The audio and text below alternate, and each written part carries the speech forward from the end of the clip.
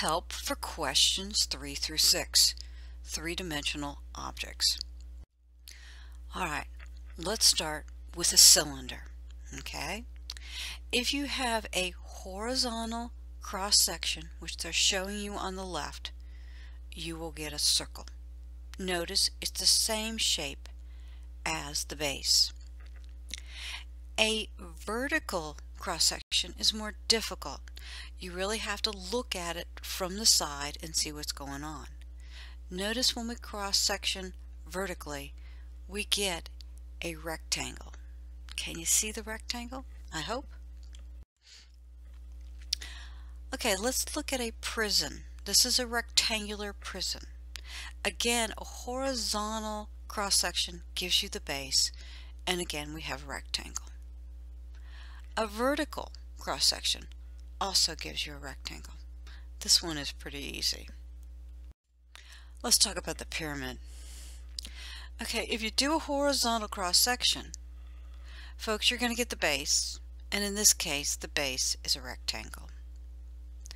Now, a vertical. This is more difficult. Do you see the triangle? When you cut a pyramid vertically, you get a triangle. Alright, let's do the cone. What's the base of a cone?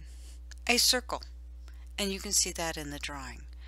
But what happens when you do a vertical? When you do a vertical, you're going to get a triangle. Okay? Alright, why are we studying this stuff?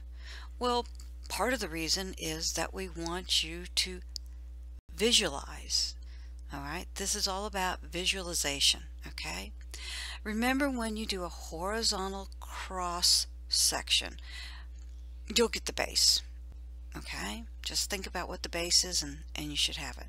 Vertical is much more difficult. You need to look at it from the side. You need to think about the three-dimensional shape as two-dimensional and visualize it that way.